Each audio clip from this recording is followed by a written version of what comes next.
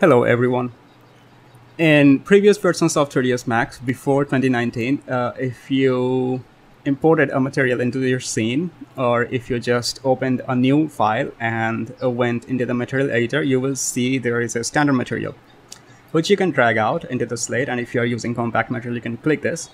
But you have access to something called a standard material. But if you went into a newer version of 3ds Max, like 2021, you will see that you do not have access to that. There is no standard material. That's because Autodesk is phasing out standard material in favor of a physical material.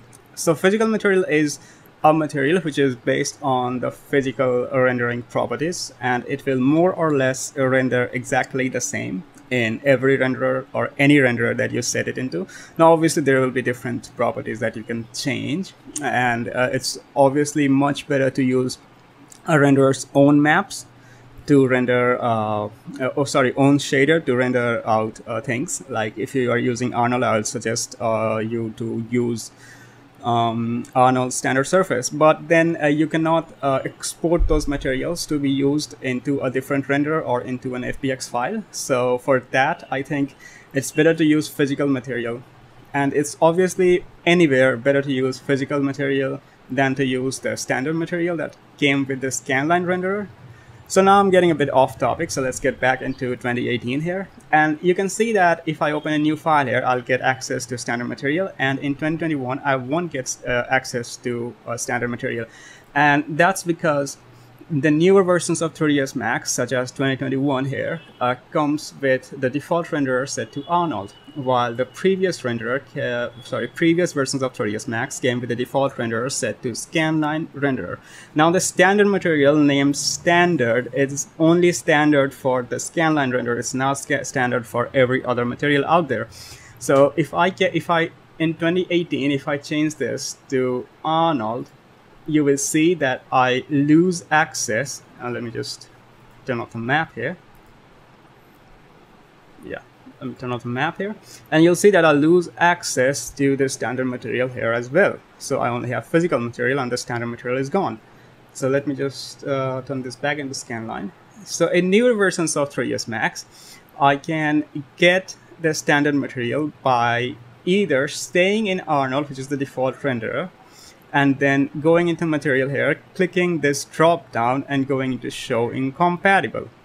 And then I will have access to scanline materials, and then I'll have access to a standard. Now it's been renamed to standard bracket legacy. That's because Autodesk is phasing it out in favor of the physical material, but I can drag it out and use it. Or I can just change this. Sorry, let me just turn the show incompatible off and turn off map here. Or I can just change Arnold to scanline renderer. Now you can see that this is 2021 and I'll still have access to the standard material like before.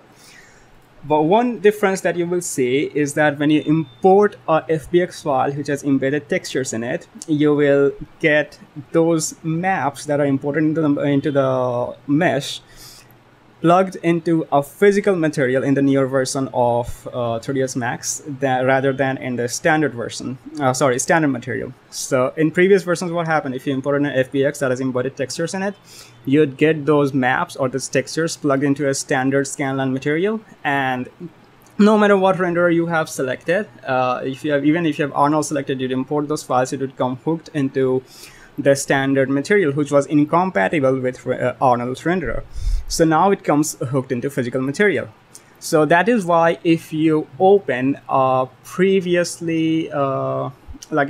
version of file that has standard material in the scene, or some object has a standard material with textures hooked into it, and you open that into a newer version of 3ds Max, it by default opens a scene converter, because it wants to convert those phasing out legacy standard scanline materials into a more appropriate physical material that can be rendered into the default Arnold renderer.